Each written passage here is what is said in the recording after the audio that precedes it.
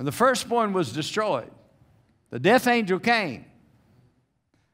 And the children of Israel, their firstborn was protected by the blood.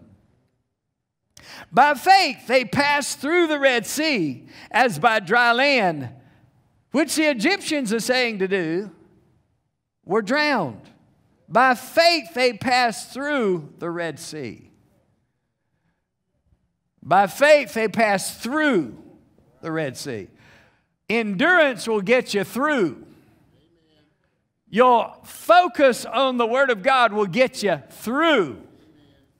You're not distracted by. Now here they've got Pharaoh and his armies chasing them, gaining ground on them. So they got one place to go, that's forward, or they're dead. So they're going to choose God. Here's another point. You got to choose God and faith in God, or you just captured and you're going to be in slavery. Or you're going to die right now.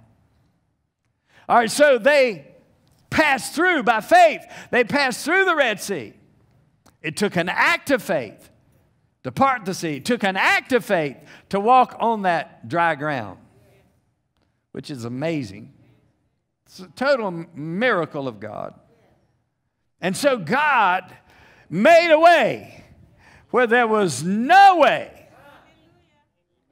I said God made a way where there was no way, where naturally there was no way out of this situation. There was no way. Pharaoh told them they could go. Finally, he just said, go after the death of the firstborn. He said, okay, just leave. They were tired of the frogs and the flies and, blood in the water and so forth. The stench. So they let him go. But then his heart was hardened and he chased after him. But when they got to that Red Sea, the sea parted. By an act of faith, the sea parted. They walked on dry ground across that. In other words, they got through. So God will take you through. It may be a process, but God will take you through. And you see it over and over again. If I go through the fire, I'll not be burned. Go through the flood, it shall not overflow thee. Go through the valley of the shadow of death, I will fear no evil. Go through the wilderness. That's the point. And in every case, there's obstacles.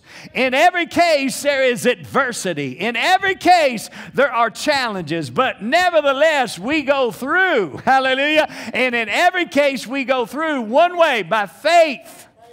We go through by faith. We get through the Red Sea. We get through the sickness. We get through the weakness. We get through the challenge emotionally, mentally, physically, financially.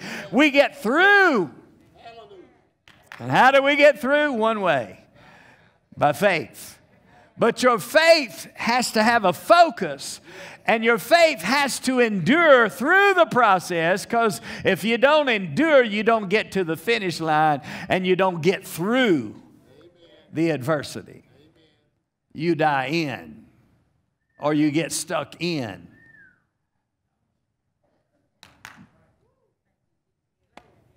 You die in the wilderness instead of going through the wilderness. You die in the flood instead of going through the flood. You die in the fire instead of coming out of the fire like the Hebrew boys did. Right? So God has a way for us to get through whatever the devil throws at your life. Thank you, Jesus. There is a way through. There is a way out. There is a way. God says He will provide a way of escape. There's a way to get through your challenge, get through the adversity. Whatever it may be, God always has a way out. He has a way through. He has a way for you, and God has made it in and through Jesus Christ, and there is a finishing of your faith. There is an end of your faith. There is a manifestation time. There is a having time. There is a possessing time. And it's through faith and patience that you inherit the promises. And if you will endure through the testing time, you will get to the other side. And you will be at the having point. We pray that this message encouraged you as you continue to discover who you are in Christ. If you want to learn more about this ministry and how you can become a partner with purpose, visit davidshearinministries.com.